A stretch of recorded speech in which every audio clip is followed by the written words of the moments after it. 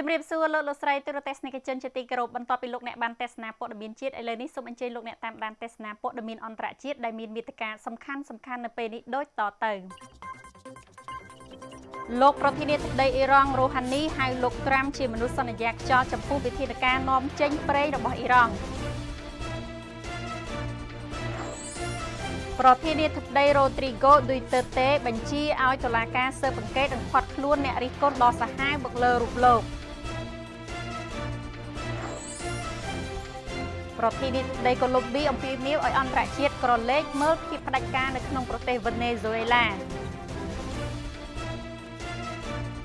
និងរដ្ឋមន្ត្រីចិននិយាយថាកិច្ចចរចាជាមួយអាមេរិកមិនអាចទៅរួចទេលកឹកណាអាមេរិកនៅតែកាន់កាំបិតនោះទូរទស្សនិកជនជាទីគោរពថ្ងៃនេះប្រធានាធិបតីនៃប្រទេសអ៊ីរ៉ង់គឺលោកហាសាន់រូហានីបាននិយាយថាសហរដ្ឋអាមេរិកមិនមានលទ្ធភាពនាំប្រេងរបស់អ៊ីរ៉ង់ចេញទេសូម្បីតែមួយដំណក់ក្រុងវ៉ាស៊ីនតោនចង់លុបចោលការនាំចេញប្រេងរបស់អ៊ីរ៉ង់ដោយបានដាក់ទណ្ឌកម្មជាថ្មីនៅក្នុងខែវិច្ឆិកានេះហើយបានជំរុញលើកទឹកចិត្តឲ្យសម្ព័ន្ធមិត្តរបស់ខ្លួន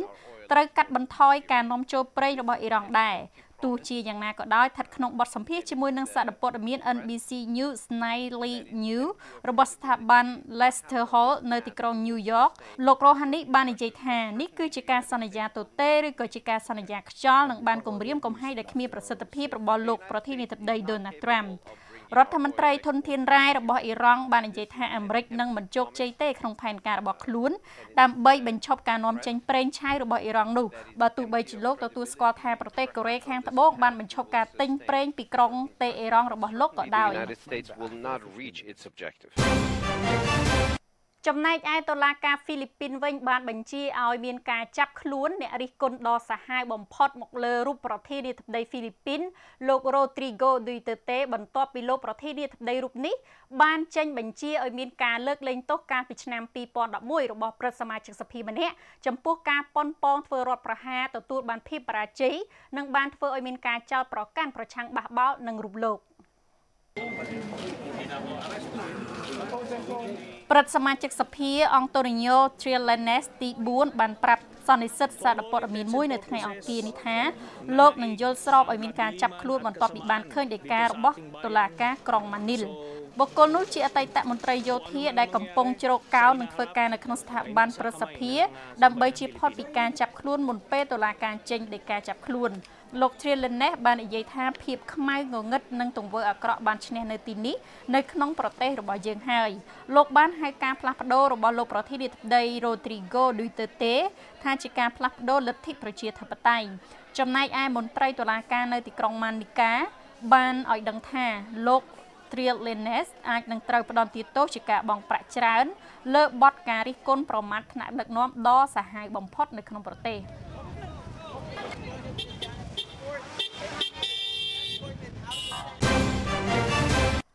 នៅថ្ងៃនេះផងដែរលោកប្រធានាធិបតីកូឡុំប៊ីបានអំពាវនាវឲ្យរដ្ឋាភិបាលវេណេស៊ុយអេឡាបញ្ឈប់របបផ្ដាច់ការរបស់ខ្លួនដែលបានកាត់បន្ថយសេរីភាពទាំងអស់នៅក្នុងប្រទេសនិងបានបន្ទោសថាវាគឺជាសកម្មភាពបង្កឲ្យមានវិបត្តិមនុស្សធម៌Lo que ocurre en Venezuela es triste porque es una dictadura. ការអត្ថាធិប្បាយរបស់លោកអ៊ីវ៉ាន់ឌូហ្គេនៅឯអង្គការសហប្រជាជាតិបានធ្វើឡើងនៅពេលដែលរដ្ឋមន្ត្រីការបរទេសនៃប្រទេសវេណេស៊ុយអេឡាបាននិយាយថាគាត់ត្រៀមខ្លួនធ្វើកោតកម្មនៅឯអង្គការសហប្រជាជាតិនិងអំពាវនាវឲ្យបណ្ដាប្រទេសដទៃទៀតជួយដោះស្រាយបញ្ហានេះនិងដោះស្រាយនៅបញ្ហាទឹកជំនន់ជនអន្តោប្រវេសន៍ដែលបានរត់ចេញពីវិបត្តិសេដ្ឋកិច្ចនៅក្នុងប្រទេសរបស់លោកស្ថិតក្រោមការរៀបចំរបស់ប្រទេសកូឡុំប៊ីកិច្ចប្រជុំនៅថ្ងៃអង្គារនេះត្រូវបានប្រពធ្វើឡើងដើម្បីបង្កើតមូលនិធិមួយសម្រាប់ប្រទេសដែលគ្របដណ្ដប់អំណាចរបស់វេណេស៊ុយអេឡាជាផុតពីភាពក្រីក្រនិងភាពអត់ឃ្លានលោកអ៊ីវ៉ាន់ឌូហ្គេបានស្ថិតនៅឯទីក្រុងញូវយ៉កស្នើឲ្យមានការយកចិត្តទុកដាក់របស់អ្នកចូលរួមទាំងអស់ផ្ដោតសំខាន់ទៅលើបញ្ហាគ្រឿងញៀនខុសច្បាប់បន្ទាប់ពីមានព្រឹត្តិការណ៍ប្រឆាំងគ្រឿងញៀនមួយនៅក្នុងកម្រិតខ្ពស់កាលពីថ្ងៃច័ន្ទនេះលោកអ៊ីវ៉ាន់ឌូហ្គេបាននិយាយថាលោកមិនចង់ឃើញសង្គមមួយដែលពោពេញទៅដោយដំណាំខុសច្បាប់និងបានប្រែក្លាយទៅជាលំហដ៏ងាយស្រួលនៃអំពើភេរវកម្មដែលបង្កឲ្យមានគ្រោះថ្នាក់ដល់បរិស្ថាននិងមានអ្នកប្រព្រឹត្តអំពើពុករលួយជាហូរហែក្នុងស្ថាប័នអង្គការសហប្រជាជាតិនេះឡើយ have a very strong commitment that we can solve these matters of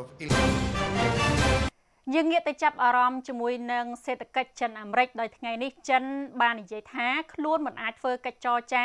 ជាមួយនឹងទីក្រុង Washington បានទេស្ដីពីការបញ្ចប់ចំនួនពាណិជ្ជកម្មរបស់ខ្លួនខណៈដែលសហរដ្ឋអាមេរិកកំពុងតែចាប់កាំបិតភ្ជង់កទីក្រុងប៉េកាំងដោយដំឡើងពន្ធនោះ这样一种环境和这个背景下 ការព្រមាននេះបានធ្វើឡើងបន្ទាប់ពីរដ្ឋាភិបាលចិនបានចេញផ្សាយរបាយការណ៍មួយដែលចោទប្រកាន់លោកប្រធានាធិបតី Donald Trump ថាបានធ្វើបាបប្រទេសដទៃទៀតវាបានធ្វើឲ្យក្តីសង្ឃឹមសម្រាប់ការវិវត្តទៅរកដំណោះស្រាយសង្គ្រាមពាណិជ្ជកម្មរបស់ពួកគេលើគោលនយោបាយឈានឈ្មោះបច្ចេកវិទ្យាក្រុងប៉េកាំងលោក Trump បានប្រកាសដំឡើងពន្ធលើការនាំចូលរបស់ចិនចំនួន$200,000 លានខណៈដែលទីក្រុងប៉េកាំងបានសងសឹកទៅវិញដោយដាក់ទណ្ឌកម្មលើទំនិញចំនួន$60,000 លានរបស់អាមេរិកចំនួននេះបានកើតឡើងចេញពីពាក្យបណ្ដឹងរបស់សហរដ្ឋអាមេរិកដែលចាប់ប្រកាន់ទីក្រុងប៉េកាំងថាបានលួចឬក៏ដាក់សម្ពាធក្រុមហ៊ុនបរទេសឲ្យបញ្ឈប់ដំណើរការបច្ចេកវិទ្យា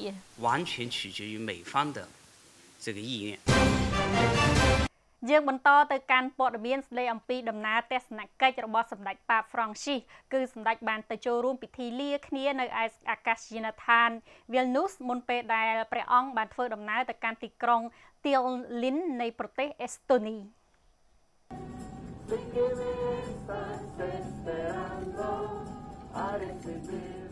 ក្នុងពិធីហែហោមដោយប្រធានាធិបតីលីស្តូនី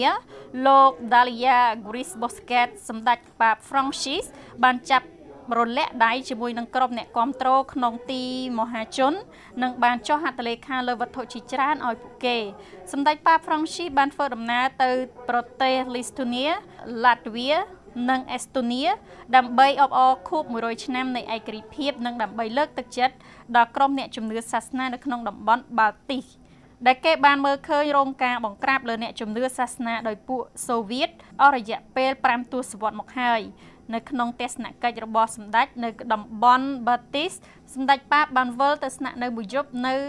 នូស៊ីយ៉ាត័រក្នុងប្រទេសលូស្តូនី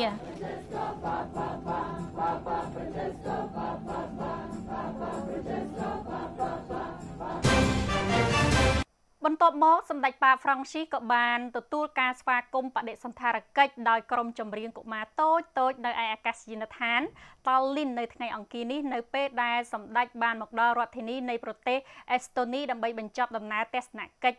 តំបន់បាល់ទីករបស់ព្រះអង្គស្ថិតនៅក្នុងដំណើរទស្សនកិច្ចតំបន់បាល់ទីករយៈពេល4ថ្ងៃនេះសម្ដេចប៉ាប Francis ក៏បានទៅកាន់ប្រទេសលីស្តូនី Latvia និងអេស្តូនីដើម្បីចូលរួមជាកិត្តិយសនិងផ្សព្វផ្សាយភាពល្អទៅកាន់ប្រទេសទាំងនោះហើយក៏មានការអបអរសាទរពីប្រជាជនទាំងអស់នៅក្នុងប្រទេសទាំង3នេះផងដែរហើយសម្ដេចបានចូលរួមក្នុងការរៀបចំពិធីអបអរសាទរទិវាឯករាជ្យជាតិរបស់ពួកគេគម្រប់ខួប100ឆ្នាំ